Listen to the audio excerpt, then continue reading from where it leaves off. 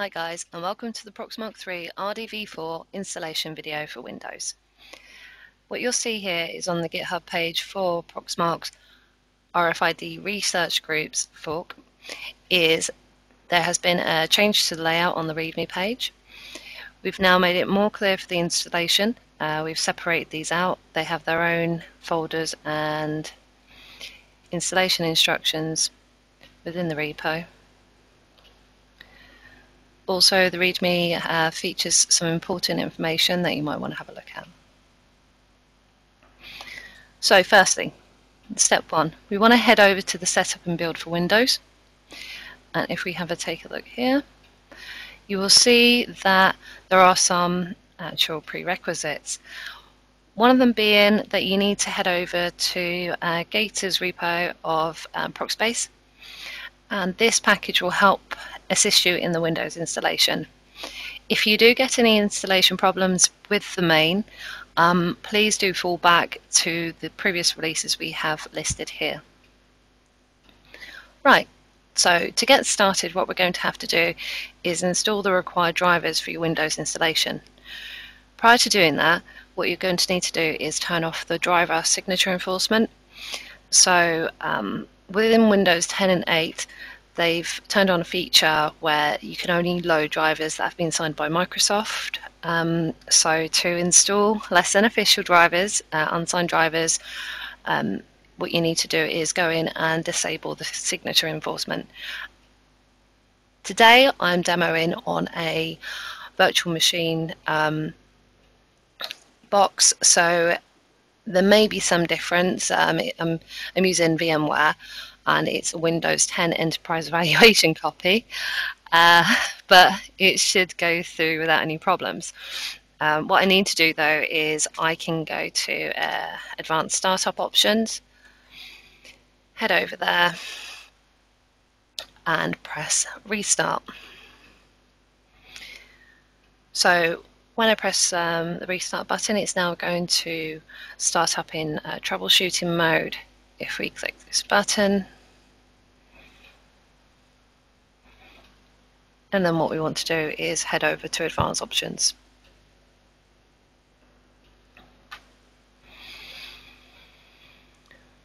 Right, so what we need to go into is see more recovery options and startup settings.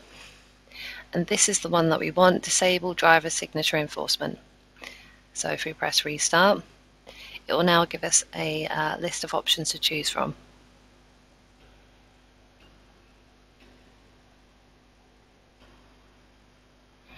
And we need to now press number 7, which will disable signature enforcement.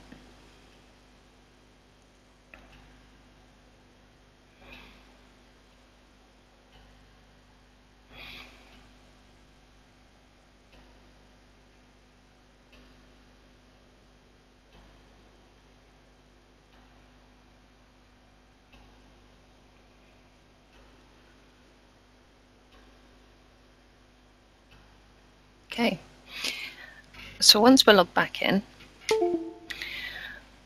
what we're going to need to do is plug in our Proxmark, and it should recognize it as one of the COM ports. So let's plug that back in. And yes, I want to connect it to my virtual machine. Okay, you won't have that step. And if we head over to Device Manager,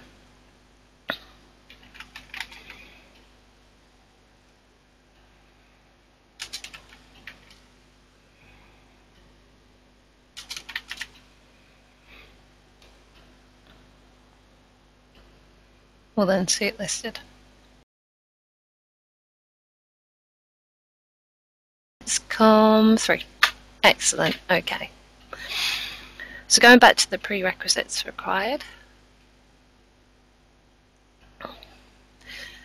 If you haven't already got GitHub for Windows, head over to GitHub and install that, because you're going to need that to grab the required repos.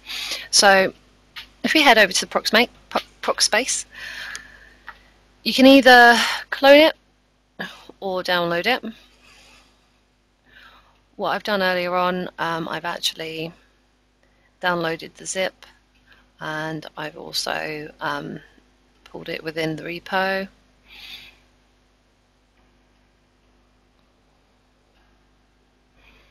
And as you can see, it's there.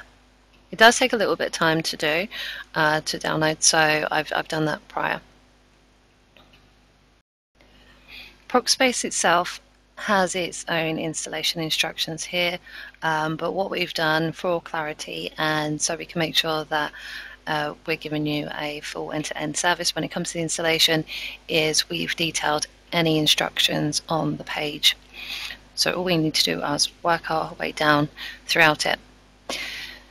So after you've downloaded Proxspace and you have that somewhere, you can do that either via GitHub or just downloading and extracting the zip. The next thing we need to do is head over to the RFID Research Group and get their code. So let's go ahead and do that now. And we can do that via GitHub desktop.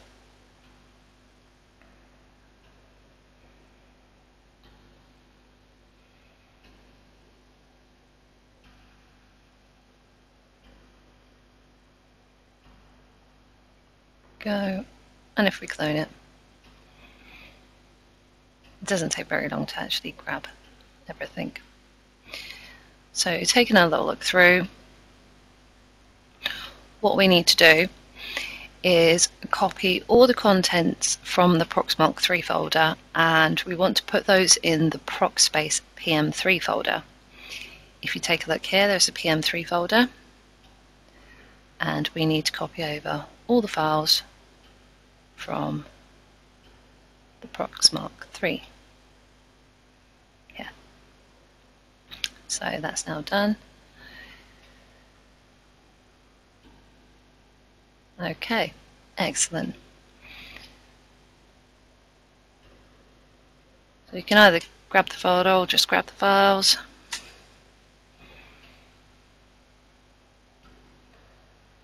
I'm going to head into the Proxspace folder and just paste them in.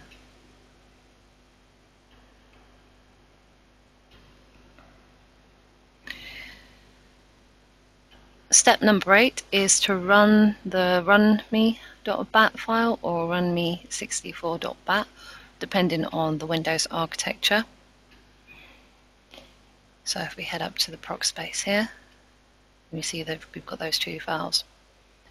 So we're going to go ahead and do the runme64.bat.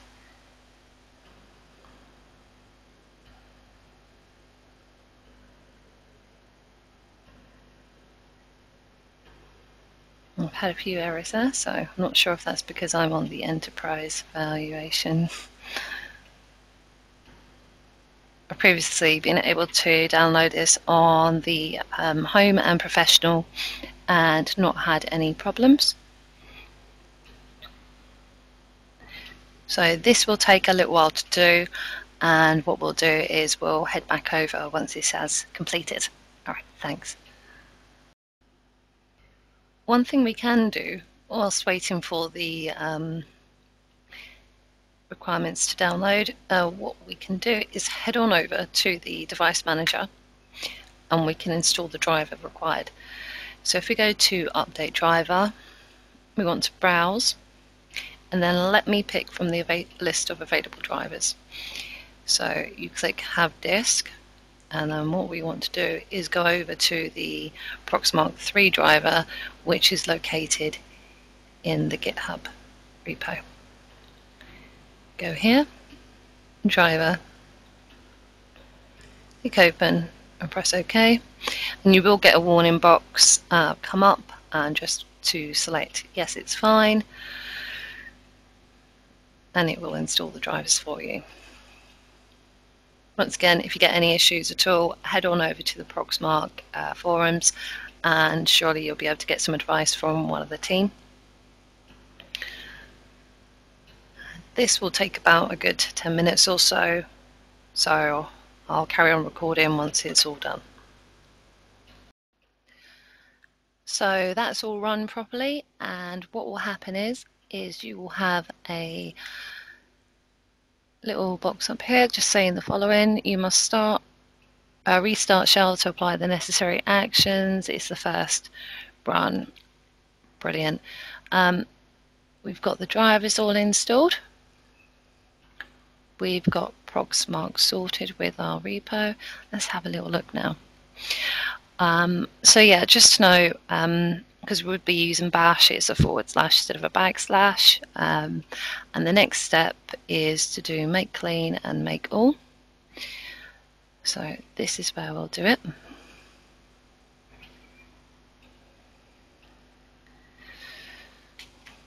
Is it going to let me do it? No. Okay, so I'll type this in. Make clean and make all. And it will run through this for us. It does take a little bit of time. Once again, if you do get any errors, we can go to the other releases of the Proxspace repos.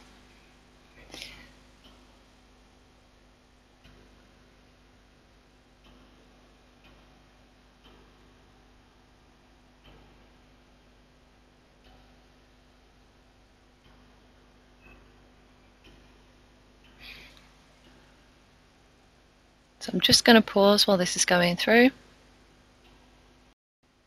So the next thing we want to do, once that's finished doing its make, is to flash the boot ROM image, and we can do that by using these commands. Now I've got my Proxmark connected and it is on COM3. Once again, you can check with Device Manager to see how it's come up for you. There are a few other commands that you can use to find out which device it is. But for the moment, I've put in COM3 and we're going to run this part.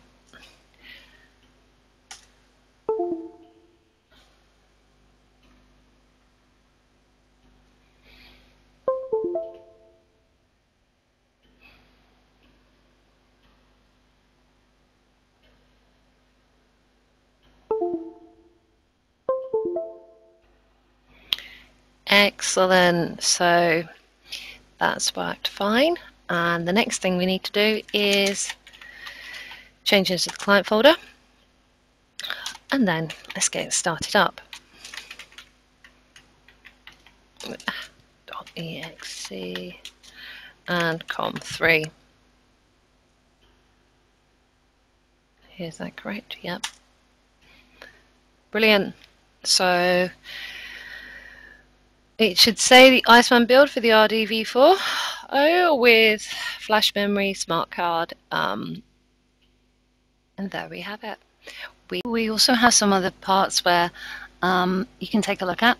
So if we head back up to the repo,